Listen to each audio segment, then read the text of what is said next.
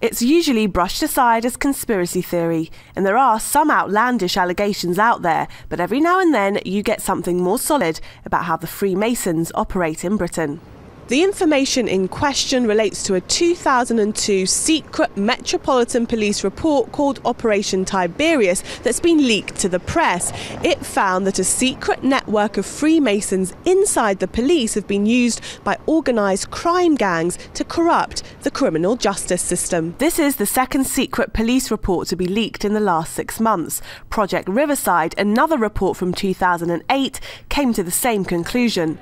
Former Scotland Yard detective 𝗧𝗿𝗶𝗁𝗱𝗆 is not a Freemason, but he says he's not surprised at the reports. For anybody who's served in the police service anywhere, probably in the United Kingdom, it's no surprise to learn that there are a considerable number of people who are members of the police service and indeed of other members of society, such as, for example, judiciary, government and others in positions of influence and power, who also are members of different Freemasonry organisations and indeed some other secret societies.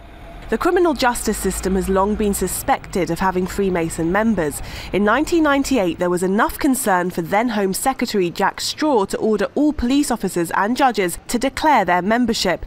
10 of Britain's 43 police forces refused to take part, and the policy was dropped under threat of legal action. The fact that their affiliation is kept secret, there's no list published, for example, by the police that identifies people who are also members of other organisations, means that any attempts by the police, if you like, to be accountable, to be open and transparent about their loyalties, about what their members are actually doing and what their interests might be, is actually undermined.